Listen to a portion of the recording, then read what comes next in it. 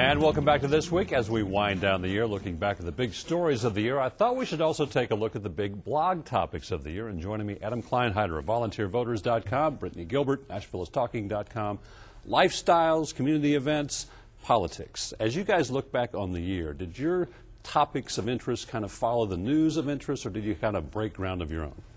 I'd say for the most part, most of the bloggers in the area followed the news, making commentary about it. But I think one story that maybe the bloggers took a little further than the media was the Tennessee walking horse cruelty debate.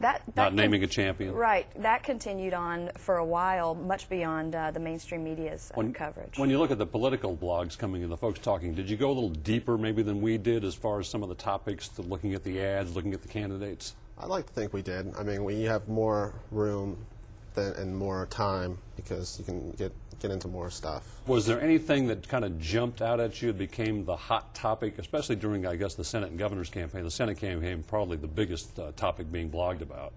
Probably the ads, because you can put them on YouTube now, and they just immediately go up, and you don't have any, you don't have any barrier to entry. You had some crossover too. I mean, a lot of political talk moved from your blog to your blog. It kind of went this way. So folks were talking not only about lifestyle issues, but it kind of came around to the topic of the day, the election going on last year. Absolutely. There was a lot of people who never really pay attention to politics definitely got involved in commentary on this one. What with the debate about whether or not there were racial undertones in some of the ads, that really got a lot of more people than just political junkies talking. New media, old media. I kind of disagree with the premise that you guys are going to put us out of business. I think we kind of go together. I think maybe what has happened, though, is that you guys generate some topics that maybe we had not thought about before or had not seen as important before. We're hearing from people out there. Do you see it that way?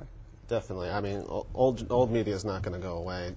People need journalists, and people need a voice also. But the citizen media cannot do it themselves. They don't need gatekeepers, but they need help. Do you feel the people that you communicate with that go to your blogs on a typical basis, on a daily basis, feel like they are part of the process with this tool that didn't exist 5-6 years ago? I think so, and they tell me as much. A lot of times we'll reach out to the blogging community if we need an expert on something, and we didn't necessarily have an expert on that field. We can reach out to those who blog and write about their personal lives and get voices that we wouldn't have had before. I remember the first story I did on a blog on the impact blogs we're having was in the 2000 presidential election, so that's 6-7 years ago now. It has really changed and really grown. I mean, every day there are folks going on your blog, which is kind of narrow. You're talking mainly about politics, national politics, Tennessee politics. So there is a voice out there, there is an audience out there who wants to talk about this. Definitely. Yes, there's definitely a voice. Is there a difference between once an election ends? Do you see a drop-off of interest? Are there topics that kind of pick up the drag once the election went away? Now we're going to look at the next presidential election, the upcoming legislative session. You do see a little bit of a drop-off, but luckily this time we had a couple of bumps where Bill Frist decided not to run for president, and then lieutenant governor's race, where blogs actually broke a lot of the stories. Lamar Alexander losing the minority whip. Exactly, that's another one, yeah, that was big. What's the biggest topic that folks get on your blog to talk about? Do they talk about neighborhood events? Do they talk about celebrity events? Do they talk about things happening in their church? Is it all of those things, or is there one maybe key issue that kind of gets people brought in and it branches out from there? I don't think that there's one major topic that brings in people. There are definitely some that bring out more comments than others.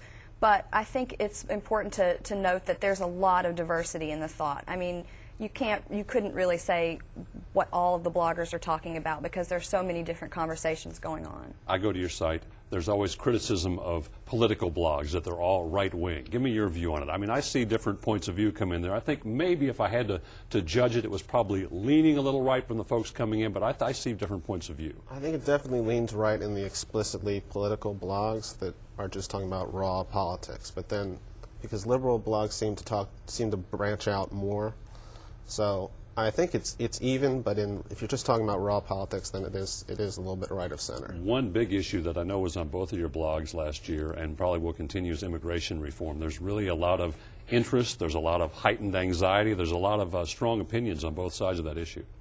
Yes, definitely. That, if I had to choose one topic that brought the most people out to discuss it, it would be immigration and immigration reform. Just with, there's been a lot of like inflammatory events that have happened over the past several months, and so there's a lot of debate from both sides of that issue about immigration reform. If you had to make a guess, we're going into 2007, what do you think will be the beginning hot topic as we head into January?